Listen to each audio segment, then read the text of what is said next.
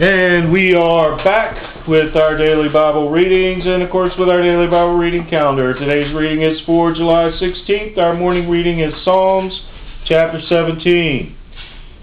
Hear the right, O Lord, attend unto my cry, give ear unto my prayer, that goeth not out of feigned lips. Let my sentence come forth from my presence, let thine eyes behold the things that are equal. Thou hast proved mine heart, thou hast visited me in the night, thou hast tried me, and shalt find nothing. I am purposed that my mouth shall not transgress. Concerning the works of men, by the word of thy lips, I have kept me from the paths of the destroyer. Hold up my goings in my paths, that my footsteps slip not. I have called upon thee, for thou wilt hear me, O God. Incline thine ear unto me, and hear my speech. Show thy marvelous loving kindness, O thou that savest by thy right hand them which put their trust in thee from those that rise up against them.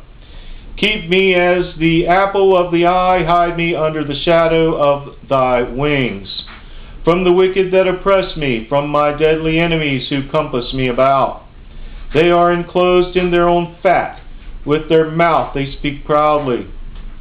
They have now compassed us in our steps. They have set their eyes bowing down to the earth.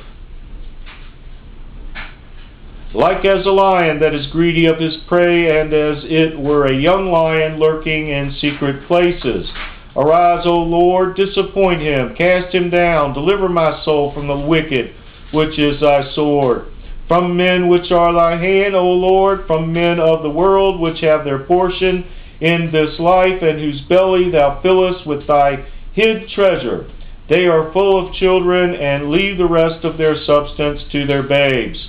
As for me, I will behold thy face in righteousness.